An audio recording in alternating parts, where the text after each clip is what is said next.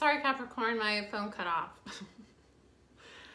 I've had to like restart so many videos today. I don't know what it is. I got the powers that be are trying to block these messages, I guess. Okay, I'm gonna try to get back to where I was. Anytime this person starts to feel vulnerable, this person starts to feel a real connection towards you, they would run. They would start a fight with you. This person does not feel comfortable around love. They have abandonment wounds. They're afraid of being vulnerable. They're afraid of getting attached to somebody. They're afraid of being hurt. So it's like they would rather hurt you first. This person is very, very sensitive too. And I get that anytime they feel any sort of slight from you, they kind of do something to intentionally hurt you. They do. So, you know, they would go and entertain other people and rub it in your face. They went and got into another relationship just to try to make you jealous, which, you know, is shitty because one, that is hurting you, a person that they genuinely care about, and two, that's hurting a lot of other people that really didn't deserve that, you know? That's not fair to use another person without their knowledge to make somebody else jealous. This person knew they wanted to be with you, but it's like they could not. They have control issues where they wanted to control everything. You made the decision here, the Sun card, you made the decision to cut this person off for your own happiness. This person was hurting you. Yeah, you have a love connection here. Yes, you have a strong spiritual soul connection here.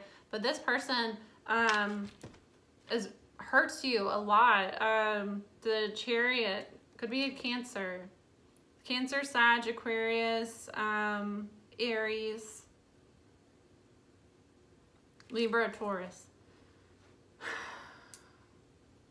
You made the decision here, Capricorn, to cut this person off and to move forward and to focus on your dreams. They're wanting to communicate. Let's see. What else do we need to know about this situation?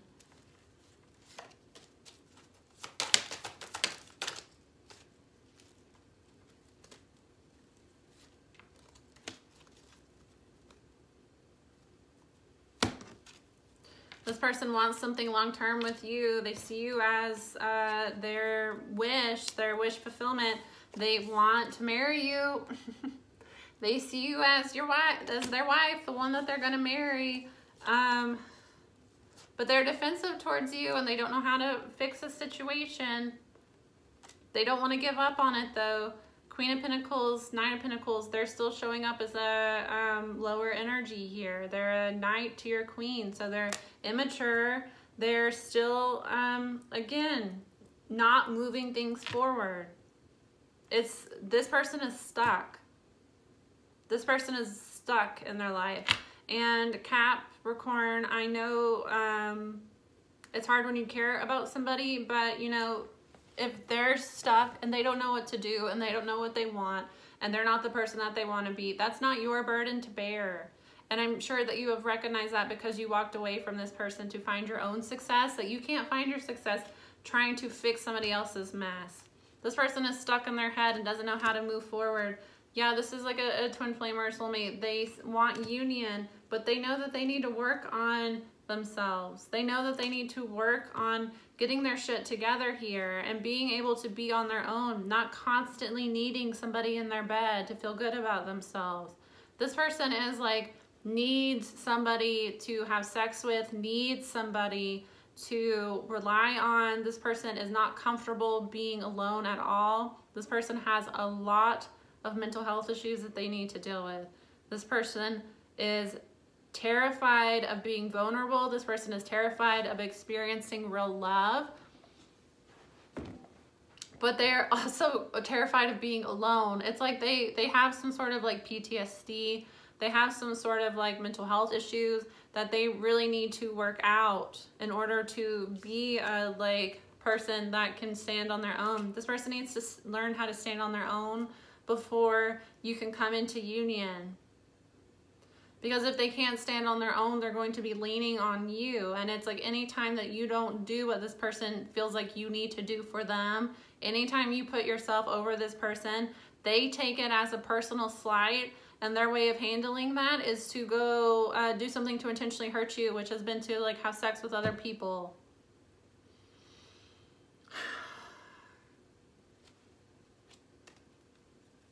This person does love you.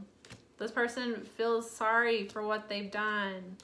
They want to move back towards you. They see you as, you know, their person. They want to make an offer, and they feel lonely and depressed without you. They feel burdened because you're resisting them. They feel burdened and rejected by you because you're resisting them, and they feel like a lot of people want you.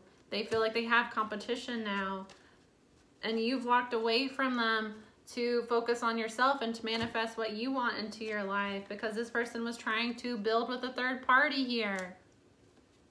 Hung up with another third party. Yeah.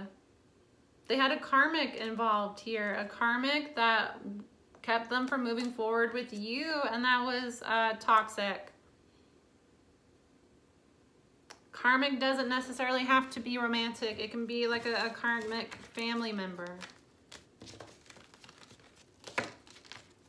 There's a feminine energy in their life that is verbally abusive, that hurts this person, that keeps this person from moving forward.